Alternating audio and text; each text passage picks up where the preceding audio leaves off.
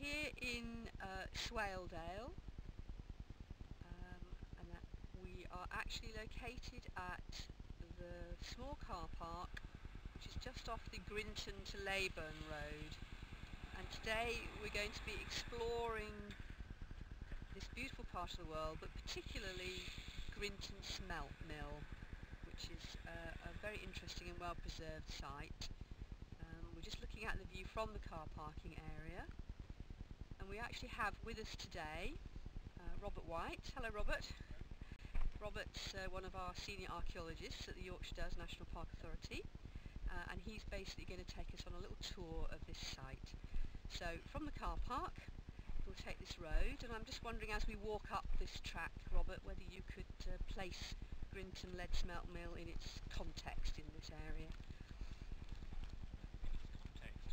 It's actually probably the best preserved smelting mill in the Yorkshire Dales, if not in the country in many ways. It's part of the lead industry which goes back probably to Roman times, although we can't prove that, but which was a very major industry in the Yorkshire Dales in the 16th to the 19th centuries.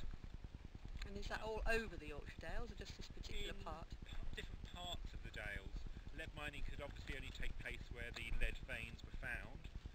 That's very much concentrated in Swaledale and Garthdale and Lower Wharfdale, but there are other places as well, parts of Wensleydale, parts of Mallandale even. Of course, and Wharfdale too. And Wharfdale, yeah. Excellent. And what makes this particular rock that we can see lumps of lying around particularly good for lead?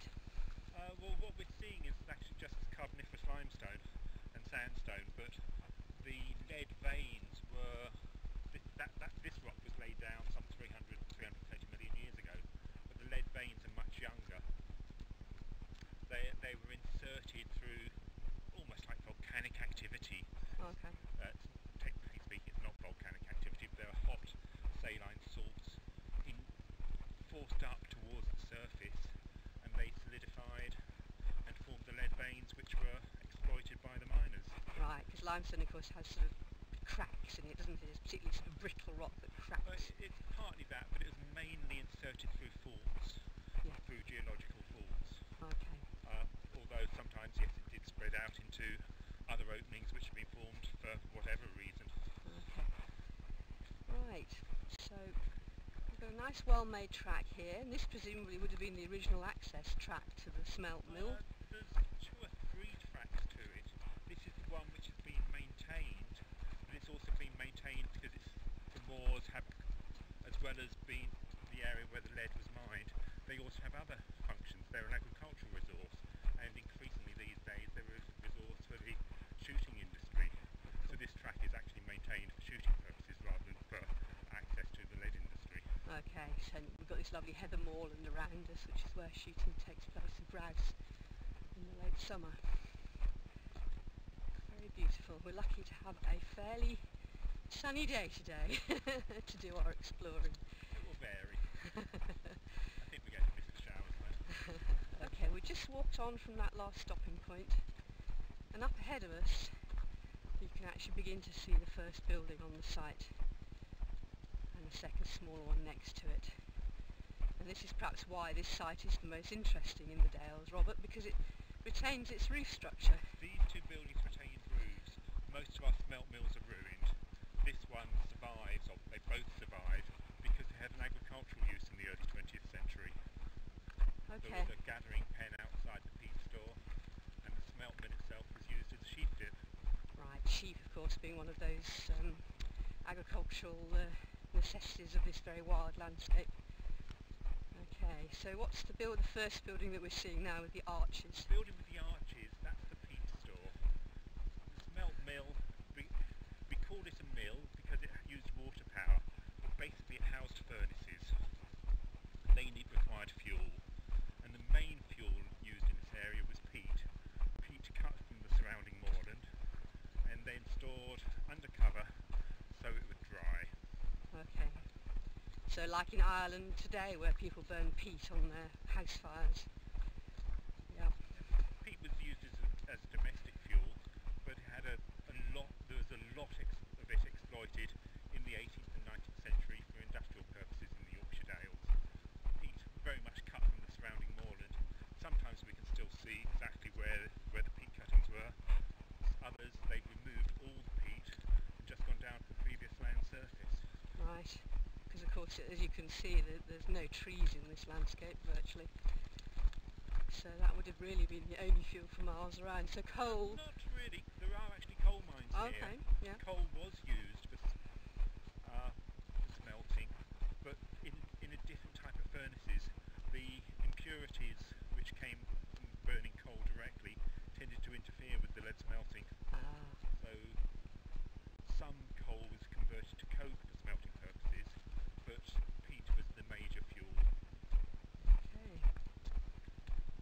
And so the building had these open arches because...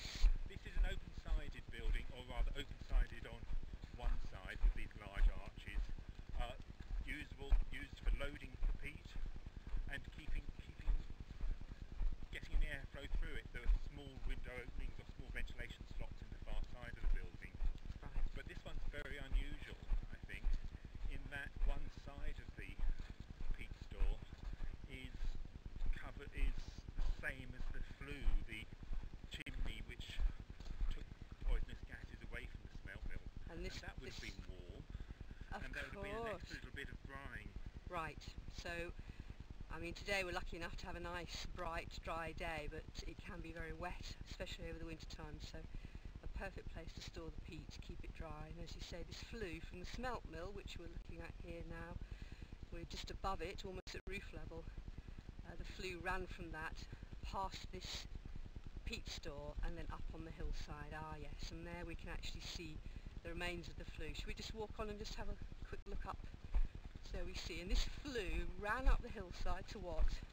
It ran up the hillside for several hundred yards to a small squat chimney, of which now only the foundations remain. Right. And why did they have these long flues then?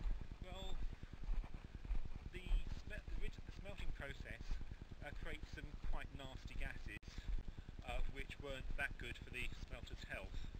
So early smelt mills had short vertical chimneys directly built on part of the mill, but that could suffer from blowback depending if the wind changed. So they gradually extended and created longer flues. They also discovered that a lot of the lead was volatilized. It essentially made it to a gas form, and as that cooled along these long flues, it settled on the sides of them, and by periodically going up and down and scraping the sides of the flue, they could increase their production by perhaps as much as 20%. Right, and this is called fume, wasn't it? This gas that went up the flue, yes, okay. And it's a pretty horrible job, I can imagine, scraping it off the sides of these things. Not the most pleasant.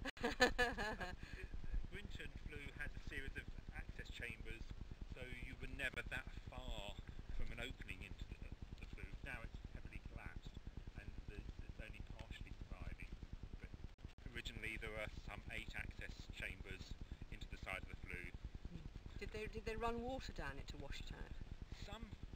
On some smelt mill flues there's very clear evidence for water being used to flush the flue after the sides have been scraped down, but not at Grinton. There's no water supply which we can trace, which would have, there's no dams up above the flue which would have provided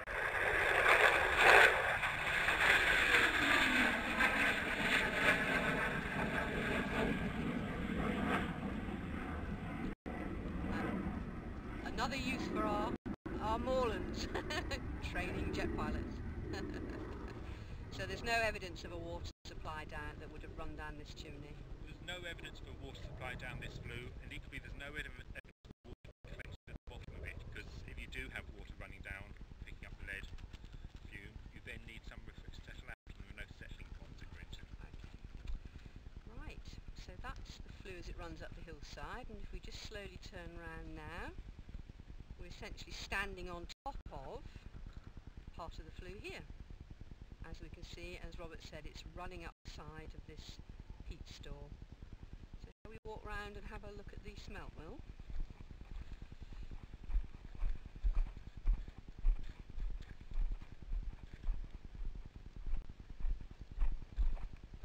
there we can see these blocked up sort of air vents inside of the They're a peat little store. bit more than air vents. You Right. can see the timber lintels above them. Right. Originally they were quite large windows. Right.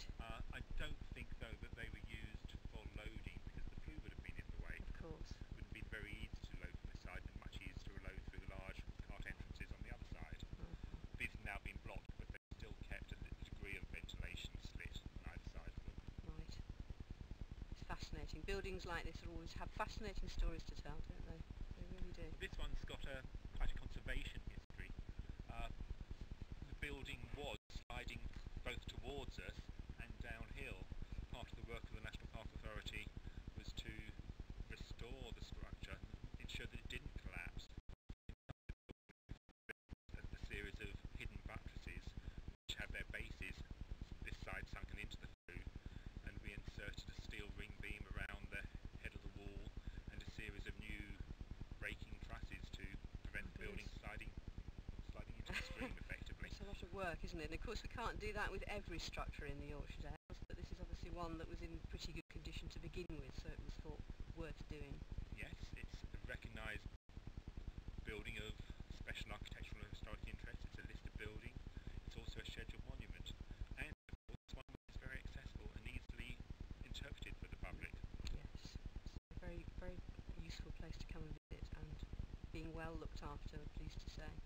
So the line of the flue, you can actually see the difference in the colour of the stone, can't you? And where the flue was actually built into the side of the peat store by those stones that are sticking out in a line. That was the top of the flue. Yeah. Clearly the building's been altered, had a later buttress put in at that end and a more recent buttress put in at this end to help prevent it falling over.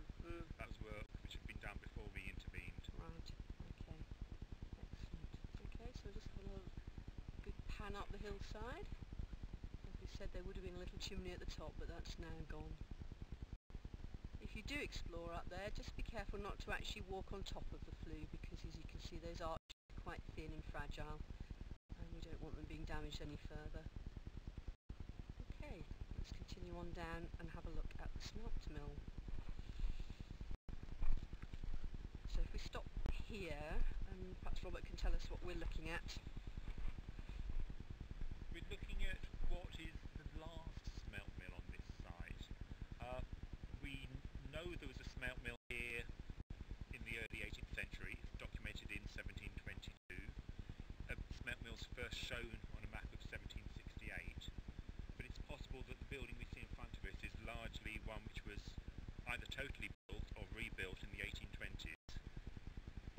As we know that the mill that was here was out of production between 1820 and 1822, and then there's documentary references to a newly built smelt mill. But it's unclear as to how much, whether there is an original building here or whether what we see is totally of the 19th century. I think mainly a building of the early 19th century. And where would the mines have been then that supplied the ore that would have been smelted? They're mainly on the hillside to the south of us. We can actually see a large spoil from one mine about 500 to 600 metres to the south.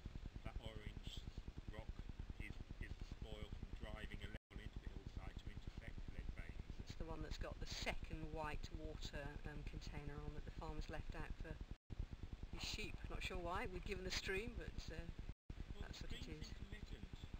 The mill up there the stream's intermittent. The mill's sited here because there is a very strong spring source just where the shooting track crosses the stream. The little area which is fenced off is the mouth of the spring, and that flows constantly throughout the year. Which is quite unusual in limestone country, isn't it? Because often water disappears underground at times of drought. How much the spring has actually been modified by mining activity, we don't know. It's quite possible that underground it's been fed by mines, and the water flows have been accentuated into it. Okay, so this landscape that we're looking at now, if we could sort of lift the layer of rock off underneath, we would see tunnels, levels. We would see miles and miles of underground tunnel. Really? Yeah. And large voids where the lead ore and the surrounding rock have been excavated away. Okay.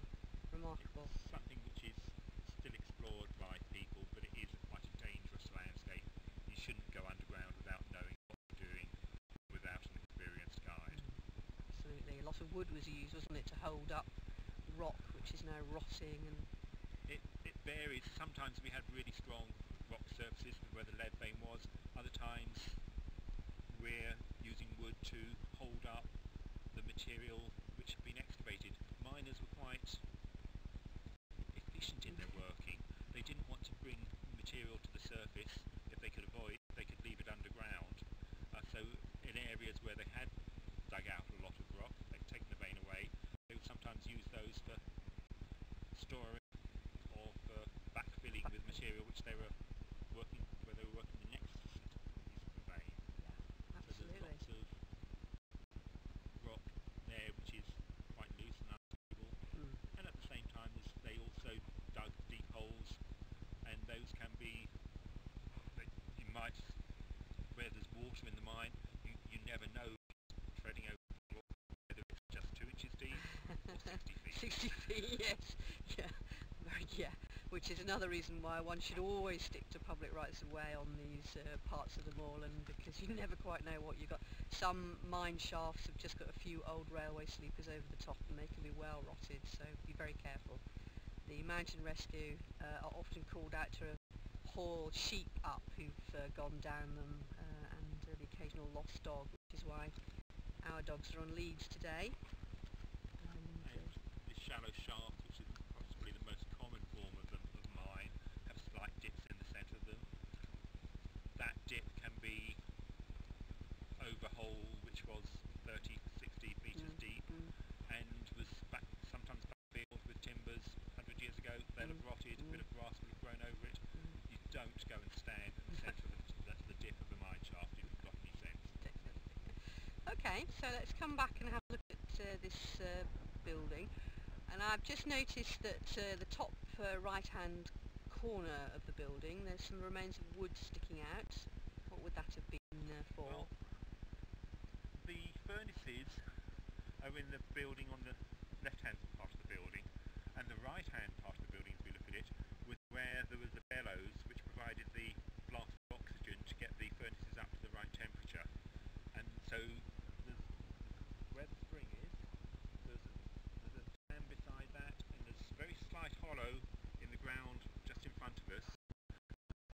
There was a wooden a launder or a leak which took a controlled flow of water to the top of a water wheel.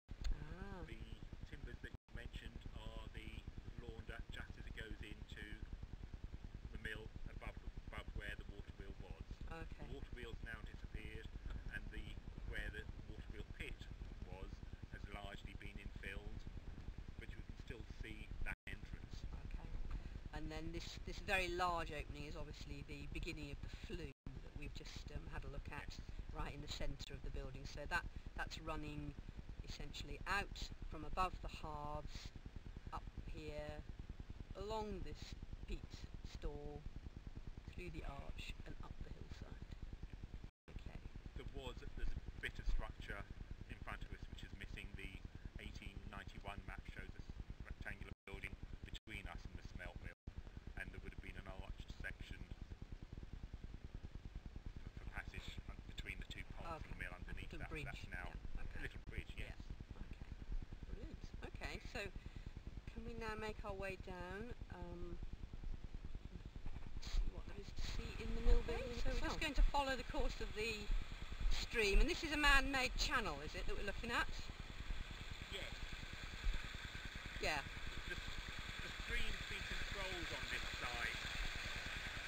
There is a very even gradient running down here with a pitched stone flag floor, and the stream's controlled within these two side walls.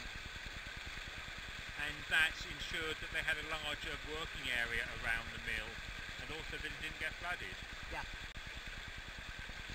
Okay, so we've just walked up the stream, and we're just looking back at the Smelt mill and the peat store and the views of Fremington Edge beyond. And here we're almost at the point at which the water is bubbling out of the hillside. In fact, there it is. That's the spring is just in that wooden fenced area behind, but here it's coming out of the ground to augment the stream that's coming down from further up, and that one would perhaps have dried up in dry summers. Yeah. But it's a pretty good and steady water source. And there would have been a small reservoir, I believe, is that right, up on the We're hillside? standing in the reservoir, one of the reservoirs actually. Yes, you can see. Where these Yes. rushes are, this is silted up quite a lot, but there's an earth and stone bank running across the valley. Yeah. Oh, yes. So that would have augmented the natural supply of water by just building up a bit of a head of water just in case they needed more. And it ensures that the water coming out of that spring comes up to the right level to get into the Of water course, rate. that into the water rate. pit. Yeah. And there is, in fact, another little reservoir up this side valley, but that's now largely dry, and that will added a further water supply. Yeah. Okay. Lovely. Right, so let's walk back down the site. And what are these little structures on the right here, Robert? The little these ruins, that was a building which survived until the early 1970s. It's marked on early maps as a smithy, but it's more than that. It was a series of office buildings as well, and it's possible that it was also storage. Okay. There's 5 bays of the building, of which only two bays survive with stonework.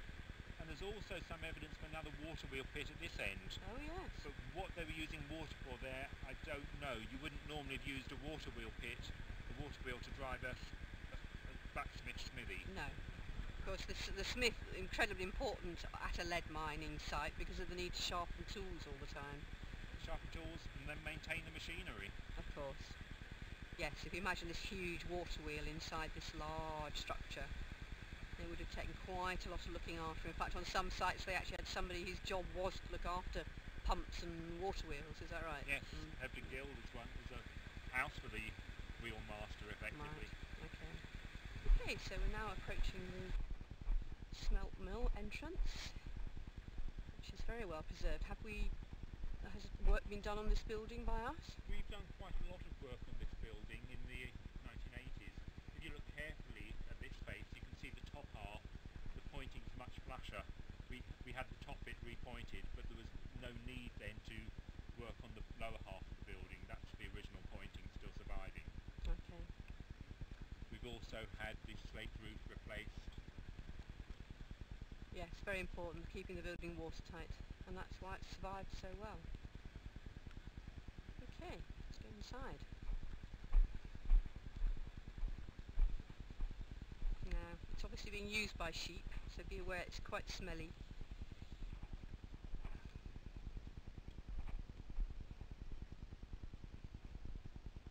Okay, quite a magnificent structure. So we're looking at where the ore hearths We're were? looking at where the hearths were. There was one in that bay, one in the middle, and one at the far end. The far end was actually a slag hearth, but that bit's been rebuilt and it's much harder to trace the evidence for where the hearth was. And the big opening in the middle was when, with the concrete around it, is when the building was reused as a sheep dip in the early 20th century, in the 1920s and 1930s. Okay. And in this building you'll spot, we have a couple of interpretation panels which have very good reconstruction paintings essentially of what the landscape would have looked like and what the building would have looked like inside. So I recommend that when you visit the site you come and give those a good look over. But we'll continue our tour. One of the really impressive things about this building are the moving timbers and trusses. This single timber is up to 53 feet long. That's Amazing. not a local timber. No. It's almost certainly come in from Scandinavia, although possibly North America, and would have been dragged here on horses in the 1820s. Wow. Can you imagine the amount of work which went into bringing that over an unsurfaced road? Yes, absolutely. We have little idea of how difficult it would have been to transport heavy materials in those days, which is why most of the lead was carried out on horseback rather than wagons, presumably, even quite late on, because horses have very nimble feet and don't get stuck in the mud like wagons do. Oh, remarkable. And in fact, there appear to be some carpenter's marks. Are those crosses that we can see? Yes. Make sure so it was built off site, brought in bits, and then assembled like a kit almost. Magnificent. Okay. And up above there we can just see the daylight, and that's where the flue left the building. And we can't see the hoods presumably, because they've all gone, or can we? You can see traces of where they were, the way these arches are coming out. Oh yes. Then the furnace would have been down at this level. And the hole in the back is where the blast came through from the bellows in the room, the chamber, the other side of the wall. Can't imagine. It would be incredibly hot, obviously. Smelters would have been working here. Yeah. Not the most pleasant of jobs, No. but perhaps better than working underground. At least you were warm and dry. Yeah. Too warm. Yes, in the summer perhaps. And then that's where the flue, the fume, yes. Goes out through that archway. And you can almost see some. Is that soot left, or is that? No, just that's sheep droppings. Oh right. Same Okay. thing as sort of covers most of this floor. Right. Okay. Fairly rapid build-up of sheep droppings in here, Yes. and occasionally sort of a little bit of hill wash as well. Of course. Okay. Now we can go through. Originally there wouldn't have been an opening, a door between the two chambers. You'd have had to walk around the building, but this door was put in as part of the sheep wash. Ah. Gosh. More incredible timber work. So what's this timber? Well, The remains of? above me now is where the water came in. Oh yes, we Through saw an that. overshot water wheel where I'm standing, and there would have been a small pit underneath where I'm standing, but most of the wheel would have been above ground, Right. above floor level. And these large timbers are supports for the bellows, producing the constant blast of air to the back of the furnaces, to the back of the hearths. And were they made of leather? The bellows would largely have been made of leather, yes, goodness. wood and leather, Very wood, leather and metal Right. and iron. It must have been incredibly noisy in here. Can you imagine it? With the air whooshing Necessarily through. that noisy. There would have Right. been a constant background noise of the wheel turning and Right. creaking, Okay. and then a fairly slow noise, I think, of the bellows going up and right. down. Okay. No banging and crashing as such, Right. Tremendous. unless it started to break down. And then Wheel. needed the wheelwright to come and yes, the chap on site. And that's an even more enormous timber, isn't it, supporting this structure here? Absolutely huge. And of course all this ironwork made by local smiths as well, that you can see remnants of. And this giant arch here that we're looking at supported the flue, presumably. Yes. Yeah. Well, it's quite a remarkable structure. You have no idea from the outside what it's like inside. Really, really worth observing. And no other smelt mill in the Dales has anything like this inside now. Certainly no timbers inside. Bits of archways, sometimes a little bit more of a smelting hearth, but generally that if there is a smelting hearth, your hearth there, that's largely covered in rubble, so you can't see it anymore. Okay. It did make it quite hard to determine what the building really looked like inside when we were trying to create that reconstruction drawing. Lots of ideas went into that, and there's at times a tasteful bit of smoke to obscure where we weren't quite sure of the details. Yes, and nobody ever completely agrees with these things. So as we always say with these things, it's just an idea of what it might have looked like, because the miners who worked these mills are long dead. So when did the industry begin to die here? When would this mill have stopped? This mill was refurbished actually quite late. This mill was refurbished in the 1880s, but the company which refurbished it didn't last very long. I think the last smelt here was in about 1891. Which is quite late on in the lead industry, isn't it, in the Dales? Yes, okay. But because the building was refurbished, that might also explain why it is in such good condition. Yes. But we don't know how much refurbishment took place and how much is the original build of 1820. There's occasionally references to how much they spent, but no drawings as to what work really took place, and there's no detailed specifications of what work took place. So to understand it, we have to use the archaeological evidence, the evidence of the building as we see it. Yes.